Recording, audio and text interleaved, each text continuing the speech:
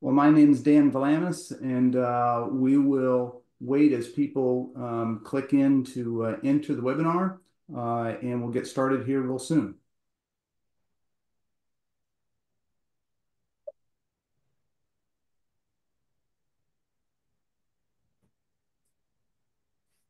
If you guys want to share in the chat where you're, signing in from, it's always nice to see locations and whatnot. So feel free to do that. And I'll add that I'm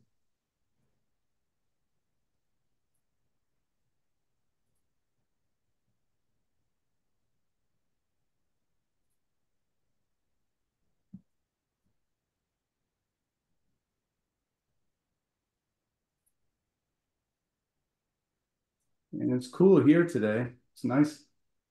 I'm sure not everybody has that. All right. Well, I see that I think we've got people in here. So I'm going to get started. My name is Dan Vlamis, and we're going to talk about our favorite new features of OAC. I'm joined today by Luis and Rivas from Product Management. Thank you for joining us, being our mystery guest this time. And Tim Vlamis. Cathye Pendley could not make it today. So we're going to try and fill in, and I'll cover some of the material she was going to cover, and then I'll show some things that I found of most interest. Just so we ground things, here's some helpful links. This is, by the way, what we use. This is what I use to prepare for this webinar every couple months that we do this. So this is where we get all the information on the analytics group. Product management group puts together a fantastic series of videos. We'll show you a little bit of that. And this webcast, we're covering the May and July new features. We kind of took the summer off at Analytics and Data Oracle user community. So you can see the links to the OAC May 24 features and OAC July 24 features.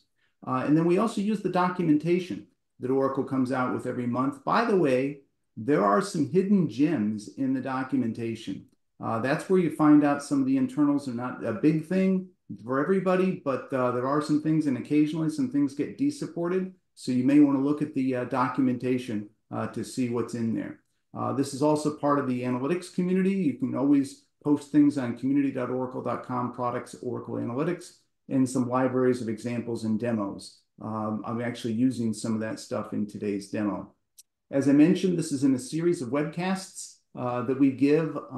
We have been doing this within the Analytics and Data Oracle user community for about 5 years now, and you'll find the archive of everything that we have recorded up on our TechCast archive at andouc.org/techcasts. As well, we have those on our YouTube library. So if you follow the little YouTube link from our homepage, you'll find all of those available out there as well. Thanks to, by the way, one of our members, Wayne Van Sluis, then records these and posts them up on YouTube. So thank you to Wayne. These are some of the upcoming ones. This is where we are, our favorite features of OAC. And then Cloud World session analysis and expert agenda recommendations. If you're going to Cloud World and you are a follower of analytics and data, you should come and see what our panel is going to recommend in terms of various Oracle Cloud World sessions to go to. So that's taking place on September 15th. And then we have one on discovering Oracle Fusion Data Intelligence on September 19th. Also, I believe we're going to try to do another webcast in mid-October on the next release of OAC that's coming out in September. We've seen kind of a list of some what's going to be in there. It's pretty exciting what's coming out. Yeah. So Dan, we're actually covering 2 releases today, but the September release is probably about as big. So there's a lot of features coming at us. It's very exciting. So it's almost as if the Oracle product management people were like, hey, we have Cloud World coming up. We want to get all those features into the Cloud World release. I wonder if that I had don't anything know. to do with it. Maybe. Maybe not. Maybe Okay. a little bit. Poke fun at our Oracle friends. Yeah, I'll be previewing 2 of those features, by the way, as well. Oh, are great. you? Okay, fantastic. Thank you, Louis, for sharing that. That's great. we always welcome our Oracle friends to share previews of stuff that's upcoming. Yep. If you have your own topic that you want to talk about, we would welcome you to submit that topic at andouc.org/techcast. We would love to hear how you're using Oracle technology in your project and feature that in a future TechCast. There's a way to submit abstracts for that, and it goes through a review process. And we are now looking at having people present in October and November, and there are slots open. We'd love to have you present. This is part of, as I mentioned, a community. You can join our community into these URLs. I will put those in the chat as we go along so you can join us. The big thing is probably our website and the Slack workspace on joining us over there. That's where we conduct a lot of our board business and such. And then there's other channels as well. I'll also plug our upcoming conference, in-person conference. You can submit your abstracts now. That's available, and you can get more information on that at andouc.org/Analytics and Data Summit 2025. Again, I'll put that link in the chat. So we'd love to see you in person out at the Oracle campus in California, April 8 through 10, 2025. All right, so with that, we're going to jump into the topics we'll talk about today. Louis is going to go through several things. Tim, I'll cover some of the stuff with Cathye in my session at the end. And I'll also mention before we kick things off, if you have comments or questions that you want to address, please put those in the Q&A widget that you see down at the bottom. We try to flag every one of those, talk about them interactively, or we'll handle Q&A at the end, and we can put some of those in the Q&A widget without taking time from everybody. So otherwise, put where you're from in chat, and we'll talk next time. Otherwise, I'm going to turn things over to Louis and ask you to share your screen and tell us a little bit about some of the features that you're especially excited about in these past 2 releases of Oracle Analytics Cloud. Sounds good. You want to stop sharing again, or can I just? You should be able to just start sharing directly, but I'll stop sharing. Okay. I've never used that feature before. Yeah, we steal share from the other. Okay, so let's so I want to talk about 4 things today. A couple are going to be from the May release, and a couple are going to be previews from the September 2024 release. So the first couple of features, we're going to talk about a new capability where you can create data sets from files that are stored in the OCI object store. And we've given you a pretty cool set of capabilities around there. I'll also show you a preview, not a preview, but just a brief look at a new feature that you may have not even noticed. It's we're working on maybe a little bit more exposure of this, but it's a feature that takes the results of the profiler and it allows you to fix some of the treat ases that come in. And a couple of preview September 24 features, which is grouping in workbooks with a wizard, similar wizard that we have in the data sets and prep, and also a wizard to calculate durations of dates and times. And it's probably easier to see those in the demo.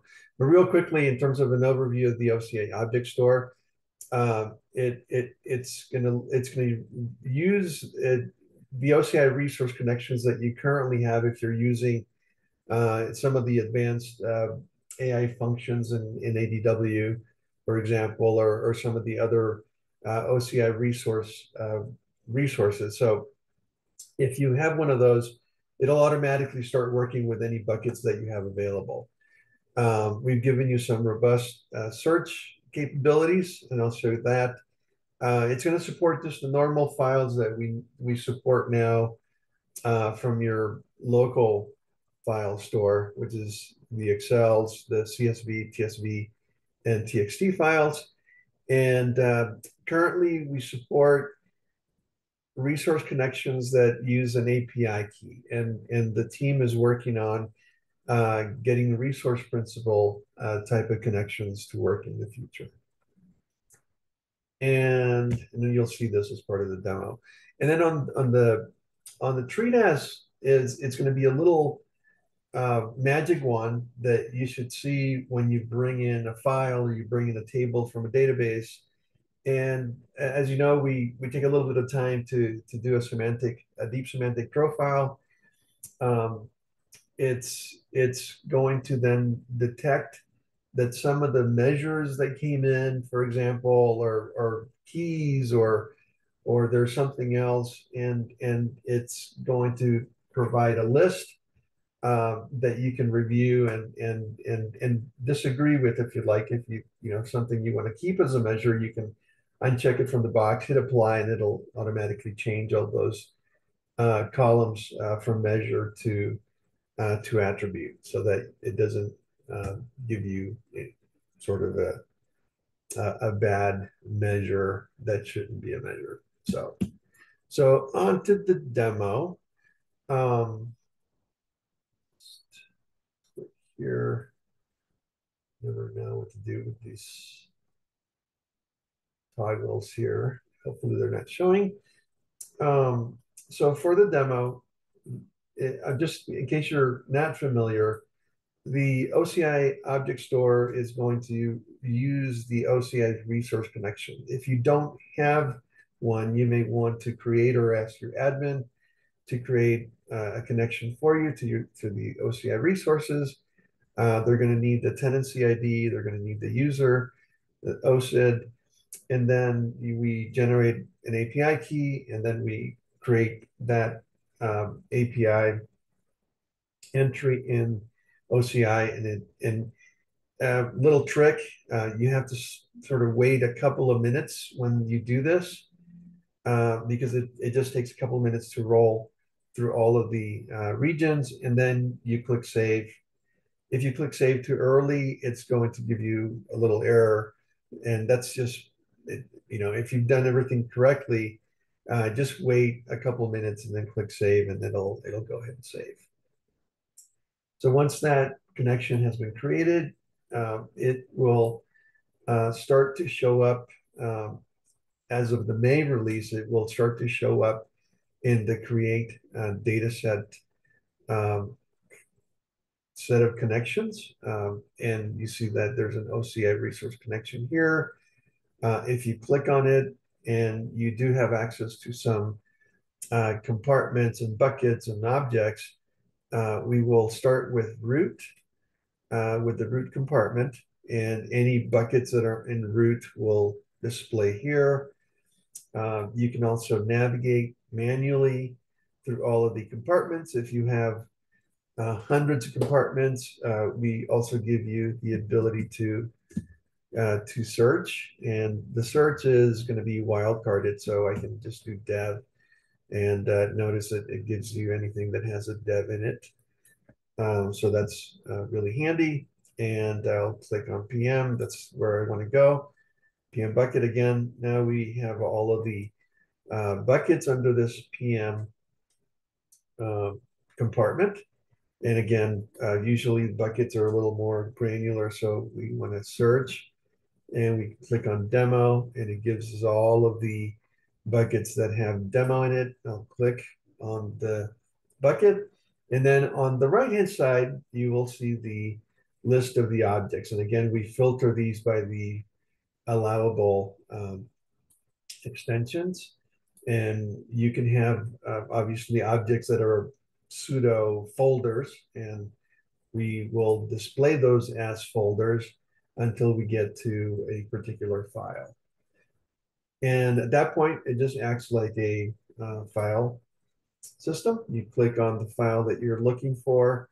We will present the preview of that file. You can see if it's the file that you were looking for. You click OK, and then we treat it as we would treat any other file. We'll go ahead and take a sample of it. We will profile it. And after the profiling is done, we will show you the data quality insights, and you can start working on as you would normally do. However, there are some really cool enhancements that come with bringing a file in from a OCI object store, that I'll talk about. If you want to bring in another file from the object store, notice that now we so list that connection that says object store resource connection. We in the future we may support more than object store for OCI resource connection. So we're explicitly saying, these are the files from the object store. And if you want to bring in more, there's a little icon that shows up. You can click and it'll go and you can get another file. And you just navigate to where we were, and you grab yourself another file from the list and you can join them and so forth, just like you would.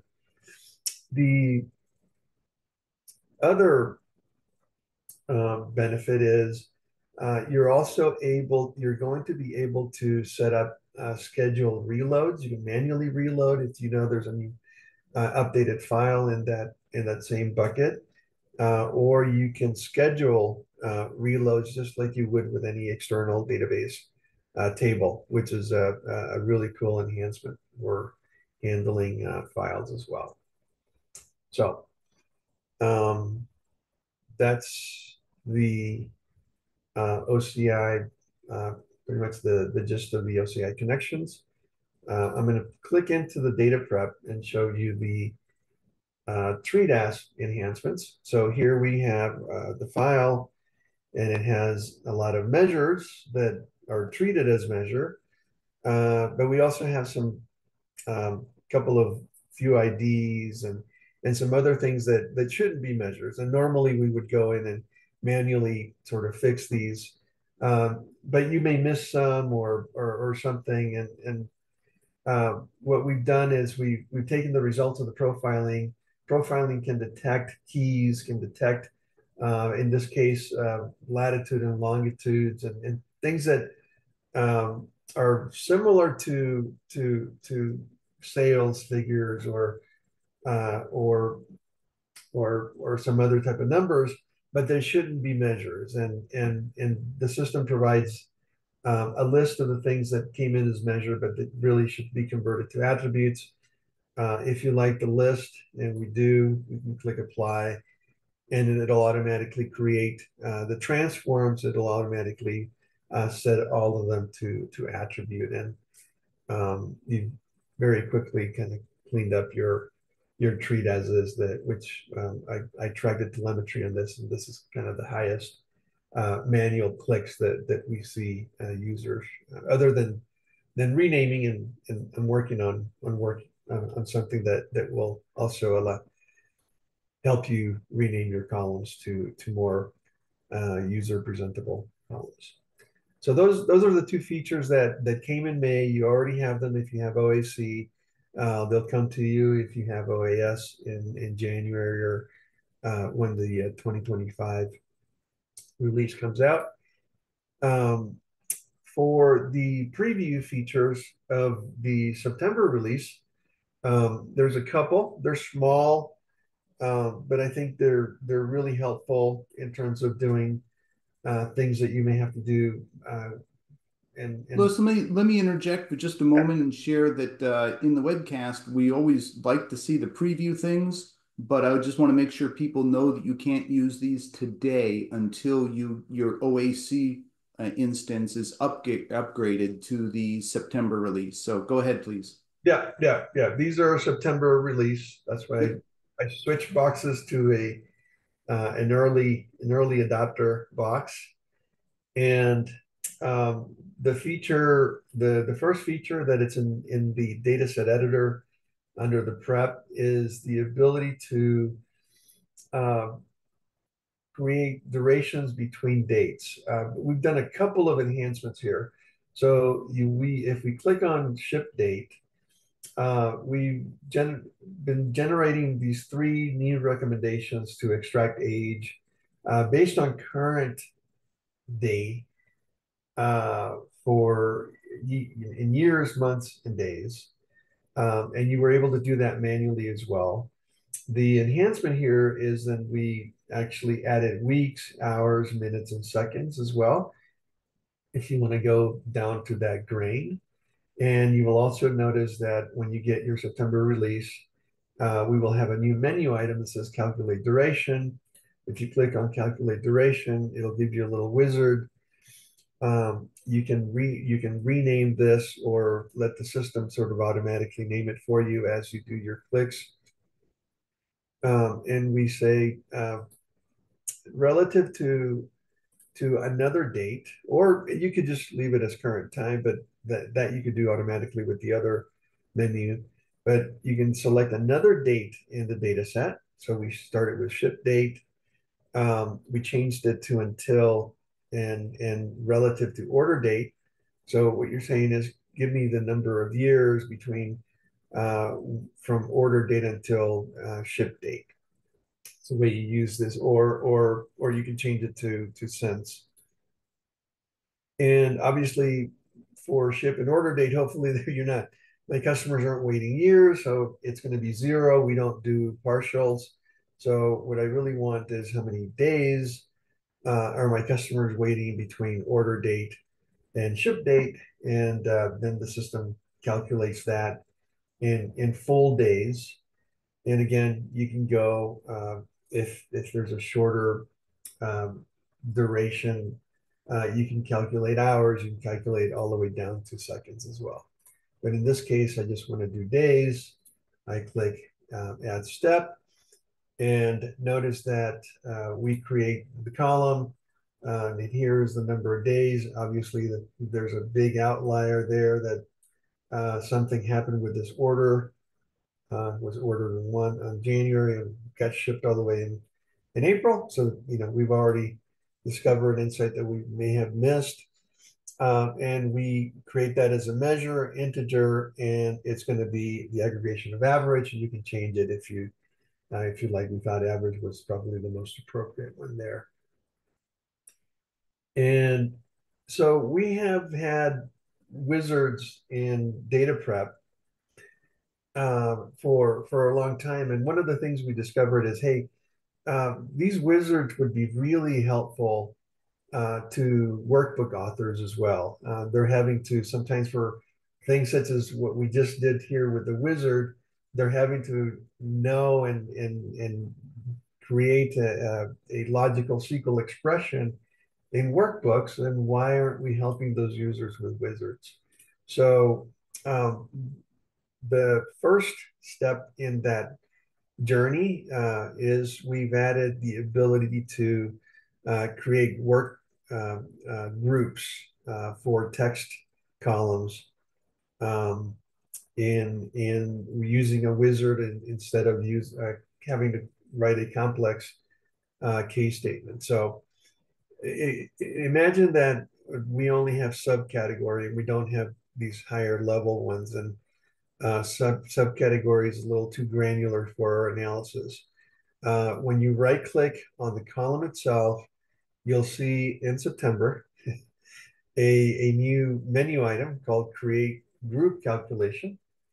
And this can be clicked here, or if you right click on calculations, you'll see the same thing, create group calculation. The only difference is if I created here generically, you then have to select the column, and we show you all of the columns that are allowed to have groupings. Or if you just know the column that you want to do and just right click here, it'll take you directly to that, to the column and to the values for that column. And at this point, this wizard may be familiar, the same one we have in the data prep area. So the workbook author would be able to then create, and I'll just call them group 1, 2, 3, and create different groupings. We can include others, and you get a preview as we're working with those. And you click save, and now it creates a calculation, and it still places it in the My Calcs folder. But it's if you edit it, it continues to be wizard driven calculation. The user doesn't have to know anything about how those groups are being created, and that it's really really cool.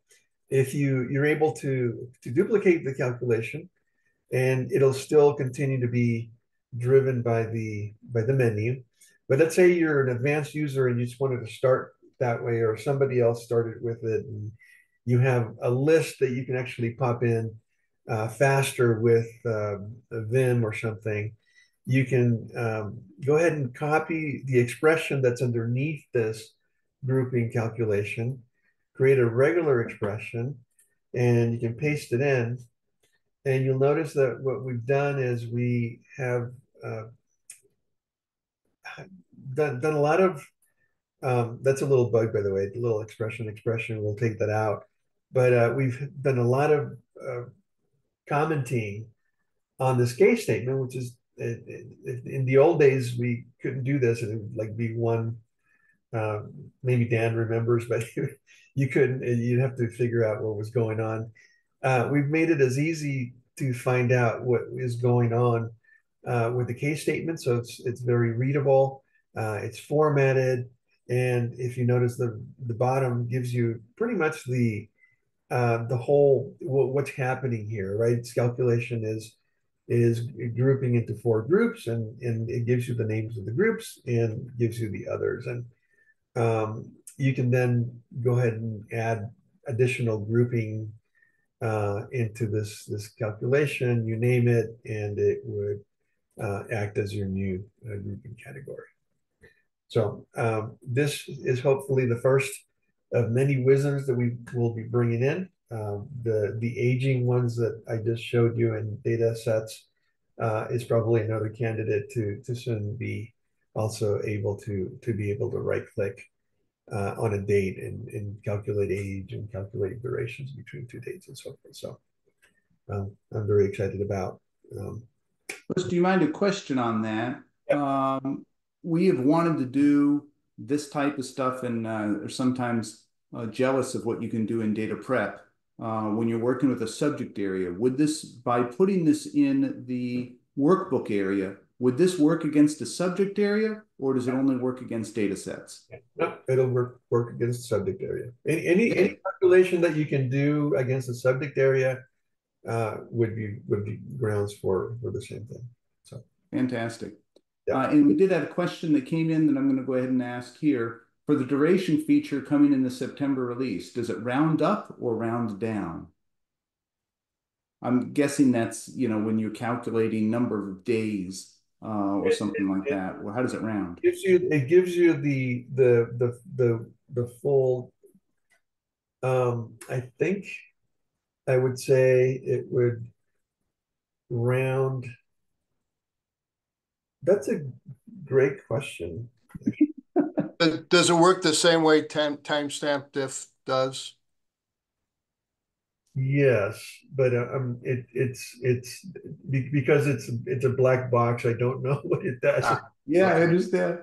Yeah, that's a good question. I'll have to get back to you. Just okay, all right, fair enough. The right answer. I think it's a whole number, right? So if you don't have a full day, it's going to give you 0. So I think it's going to round down. Okay. But I'll get back to you on that. Okay, fair enough. Yeah. And so if you have 0.99 of a day, it's going to give you 0. Okay. Yeah. So it's going to. All right. I'm sorry, I started asking questions. Are you, is that it, or do you have more to show? That is it. One more thing that I did want to call out. I don't see it on your links there.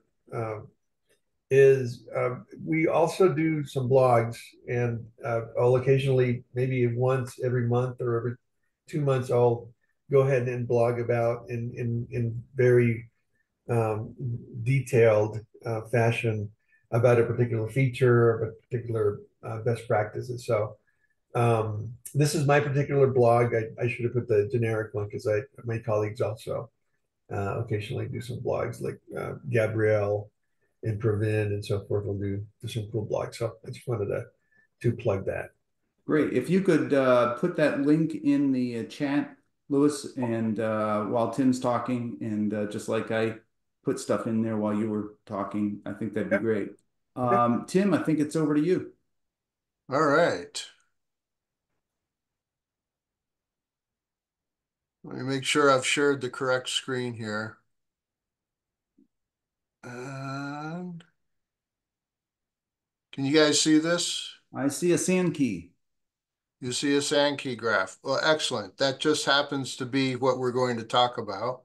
And we've had Sankeys for a long time, but recently what they've done is they've enhanced them. And so we have a lot more control over the Sankey graph. Now, Sankey graphs can look complex, but what they're ideal for is showing relationships with when you have a lot of attributes and showing what's related to what in a particular sequence. And they're also very good for flow graphs so that you can see different stages within a process and what what's contributing and then what it's leading to. So kind of predecessor, successor type of relationships. So these are something that fall in the realm of kind of an advanced visualization, but we found them particularly useful for certain kinds of use cases. Now, in this, we're actually looking at customers, and then we're looking at where they are and their order status, and then what type of customer they are, and actually what products they're ordering. So we're looking at customers kind of, you can think of this as starting on, the whole, how do we get a full 360 view of what customers are doing? Obviously, this isn't a full 360, but in other words, what we want to do is look at them on multiple different types of attributes and different types of groupings. So with Sankeys, the way we use these is that we get the relationship from one particular attribute to another in the sequence from top to bottom. So we're starting with region, and then we flow through order status and customer segment and product type. Now, so if we look at, the APAC customers that are billed, then what segments do they belong to, and then what products are they ordering, is the way we would typically use this kind of graph to uncover these relationships. Whereas if we try to do this in other graphs, it could be pretty. We'd need several graphs, or particularly in tables, it's really pretty hard to get these insights. Now, what is also interesting is that order is particularly important when we're using these Sankeys. So for example, if I said, okay, I'm going to take order status, and I really want to start with order status and then interrogate, what are the, where are they and who are they and what do they order? So this changes the graph quite a bit, not from the data that we're using, but actually from how we're visualizing it and interpreting it. The other thing you should know is, well, again, here's our build, APAC, and we can follow it again. It's kind of a similar path. Now, you can click any of these and follow it forward or back throughout the graph so that you can kind of explore your data multidimensionally. You can hover and you can see, how many customers there are that fit this particular definition. But this is kind of the key use case in terms of what's new for Sankeys. What we have now is we have the ability to either do a stretch or a condense. So if we have come here, condense. So this is kind of what we had before in terms of how we looked at it. And, sometimes you like the overlapping, the wide bands. Sometimes you may not. I'll show you a little trick on colors here in a second. But the other thing that we get, undo that guy. The other thing that people have noticed, and you can set your node gap here. So we can, if we do auto, I think it's at 50%. So this determines how much of a gap do we have between how much white space do we have, and you can move this up, move it down, kind of thing. On no gap. Sorry, this is no gap. Custom. Okay, set to 40. So if I go 20, you're going to get much lower. You're going to get wider bands. And if I go 80, you're going to see that they're going to be much larger. Okay. So this gives you the ability to kind of edit and, play with your Sankey and determine what you want to do with it. The other thing that's node height is going to change. This bar right here in terms of how wide. Sorry, node width is how wide do you want it? So you can change that, and then the line transparencies just in terms of how much of an overlap. Let me go to this guy and just show you real quick that this is the default, one of the default colors. And one of the things we do often with these Sankeys is we want to highlight something and then read what are the members of it. But if you notice with these darker colors, it's a little bit harder to read, with what's highlighted, what isn't, because they're fairly close. So one of the things that I've been working on is using a lighter custom range of colors so that if we do highlight some of these, we can immediately see what's highlighted. And the way I did that is, let me just actually just color, just show you this real quick. And so if you noticed, I used a custom range here, a custom gradient. So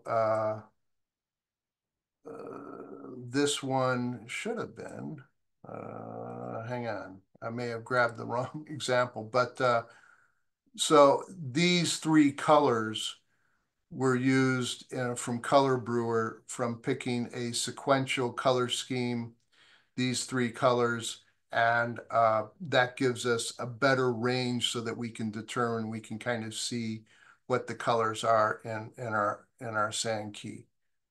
One of the other, do I want to continue? Yes.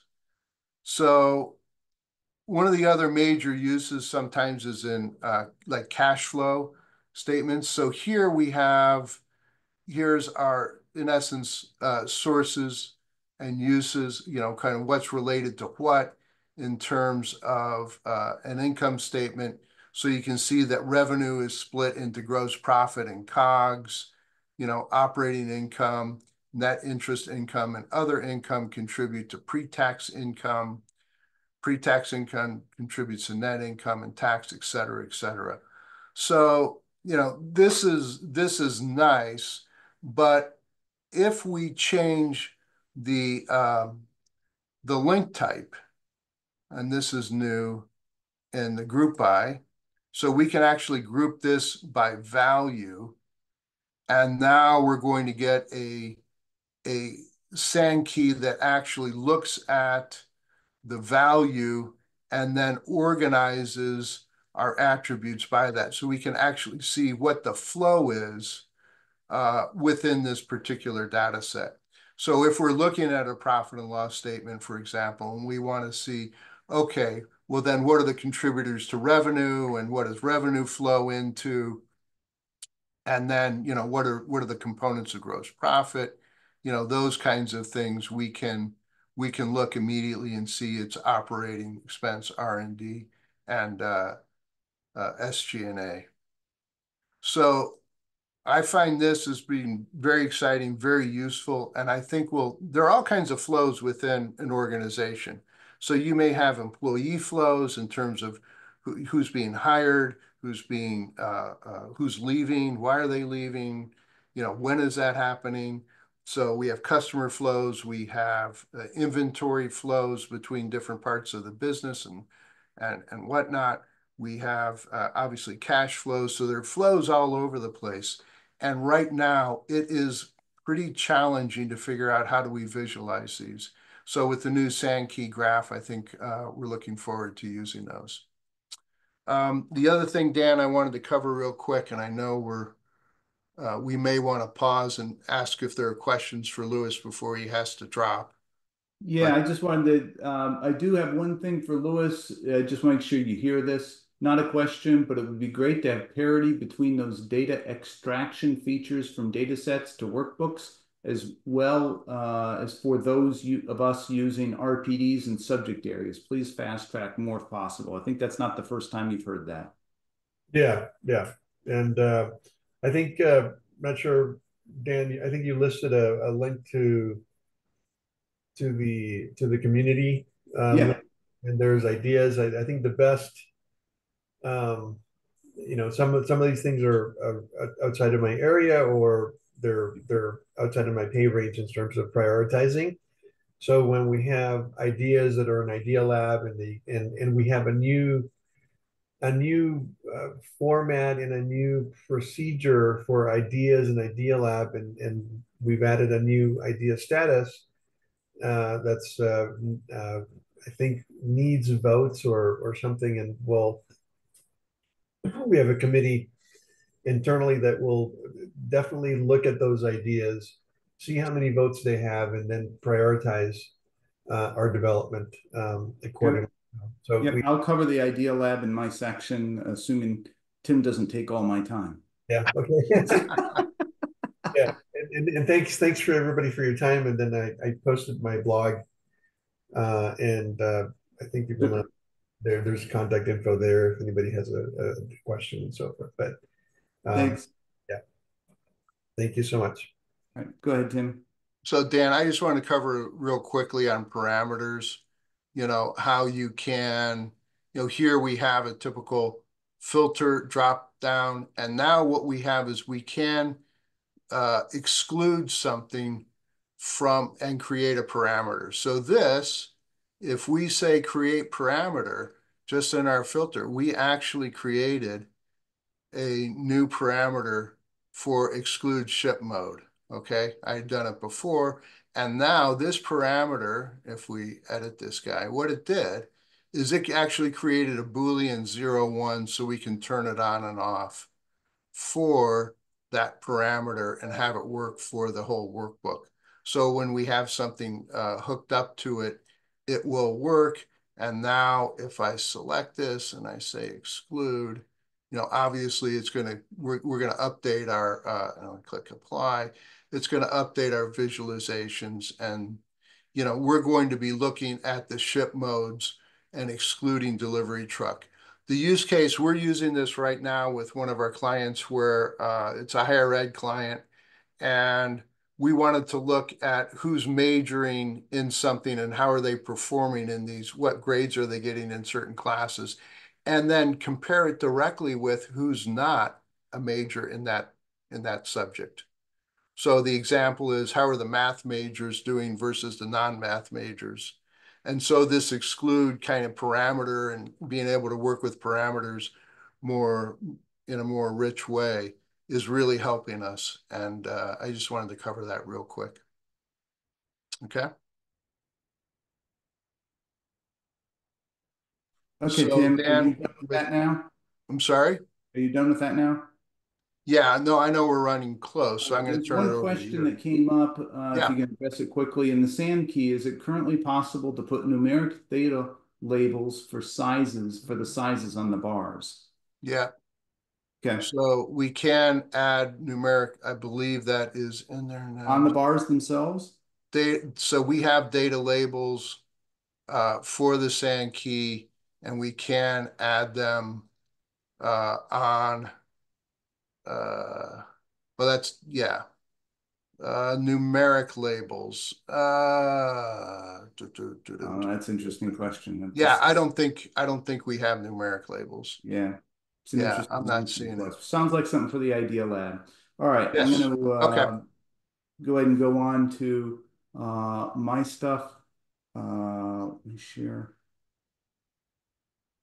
Put them above. Oh, Wow, that's a new Zoom feature, the ability for multiple people to share at once. Hopefully, okay. I should be showing demo workbooks for narrow screens.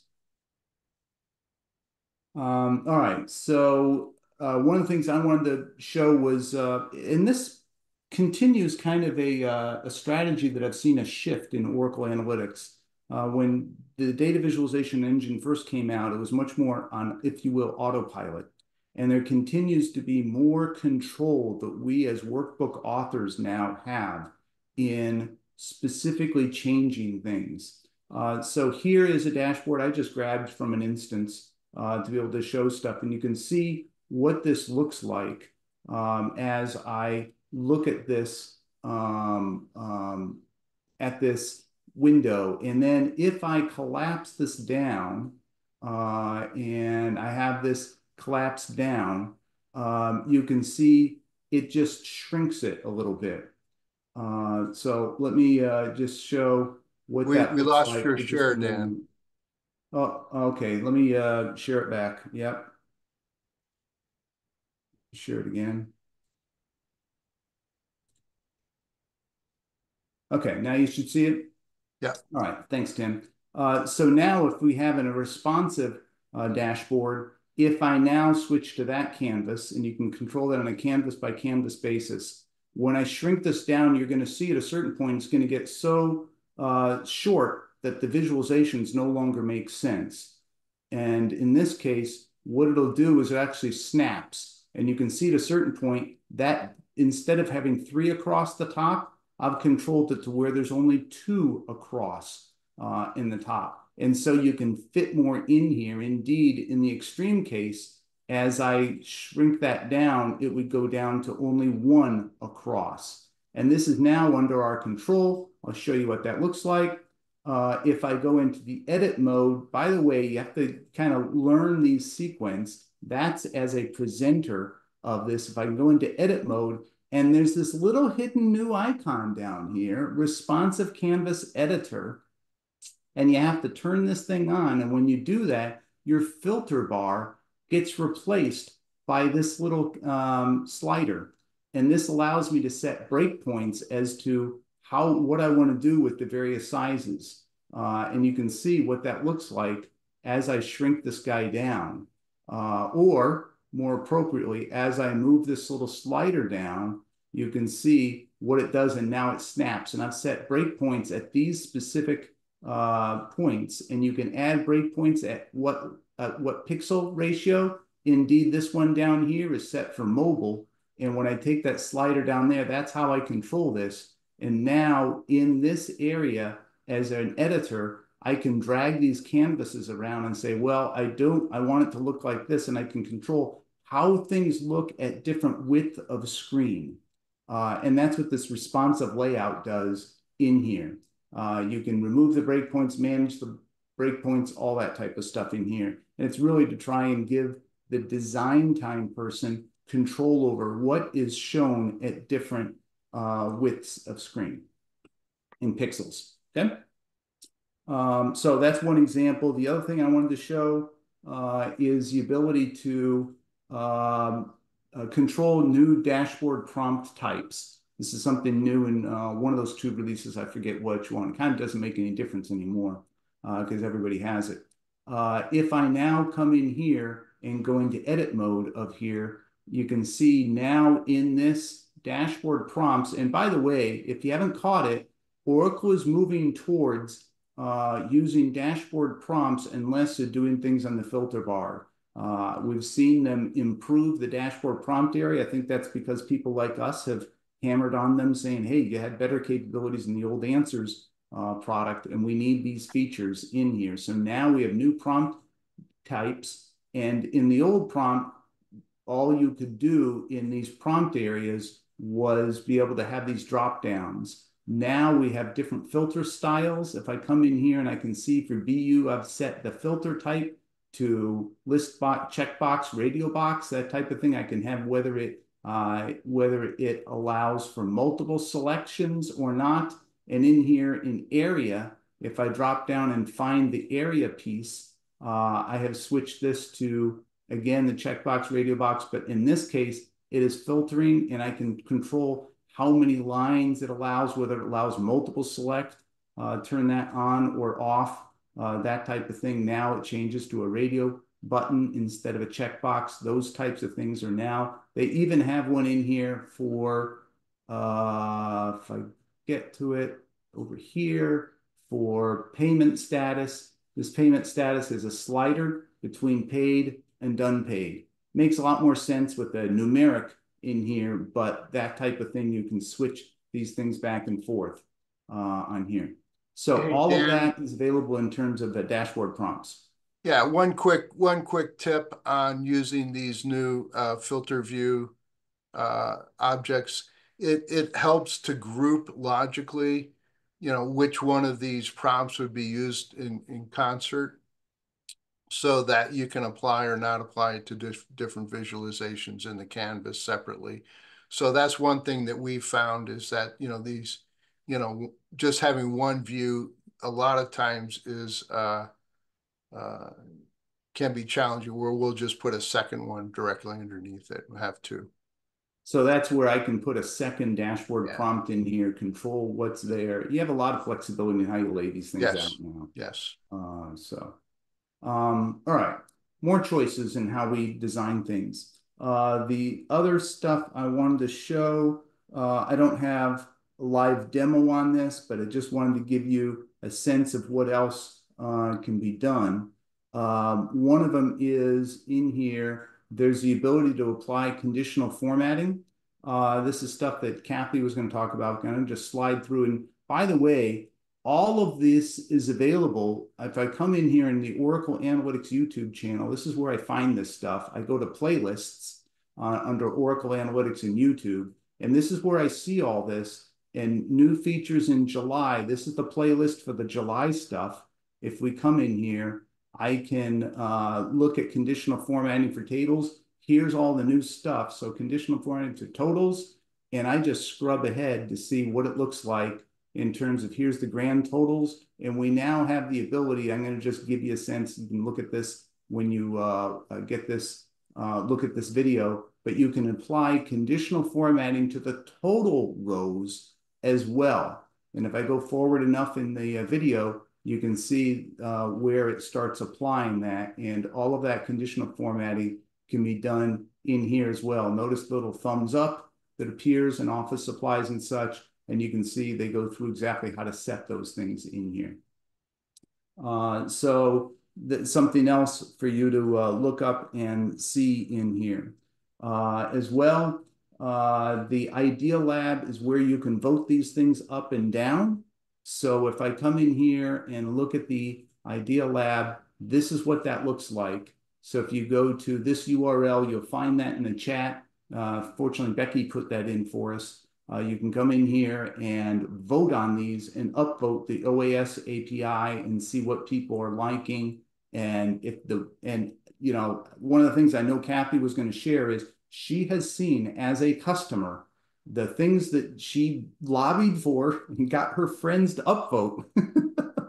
Her features got implemented. So they do actually look at this. And I think you heard before, Lewis said that, yeah, they're actually redesigning this because they're finding that this is very helpful for them as product management to see what the community especially wants. So take a look at that and vote for your favorite enhancement request. That's what I especially had to go over for today.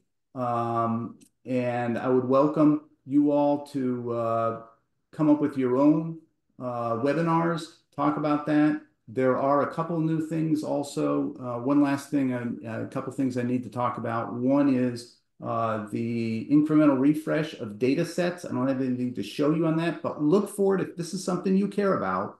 There is the ability to now incrementally refresh your data set. You have to supply a key so it can figure out what's new. You have to supply that in some form or fashion. Look at the video on that. And also there's the ability to share visualizations using workbook email schedules, including bursting, is out there. That's in preview. You have to come in here and go in and in the console, you have to turn on your preview feature, and then you can share you can share those and have those burst out. There's some setup involved in hooking up to an email server, all that type of stuff, but it's a very handy way of doing that. And I think that starts to replace, in effect, the delivers features that people have been using in the classic feature, and make so that data visualizations can be shared with others. Now, last thing I want to ask people for is if you find that this type of webinar is helpful, look at our website, andouc.org. In another week or so, we'll publish the link for our upcoming webinar on the next release and go through those. Register for it. We enjoy sharing with you what this is. And if you want to be involved, let us know. We'd love to include you as well. Hey Dan, yeah, the other thing I'd like to mention is that the release documentation does have a section on what's new for every release. And we only covered a very small portion of what is new today. And so that's why we call it our favorite features. Yes. So it happens to be what we've used recently or we're excited about or whatnot. And so just know that, this product is evolving very rapidly, and there's a lot coming at us. So, yeah. So if I look at in here, this is the documentation from Oracle. Here's what's new for July, and what's new for May in here. And that's where you can see what's coming up, and all the stuff is handled in here. So you can see that there are, easily more than a dozen features, and we only covered a couple of them. So. Yeah, we just don't have time. Well, thank everybody for joining us for the webcast, and we will look forward to talking to you the next time. Thanks, everyone. Bye.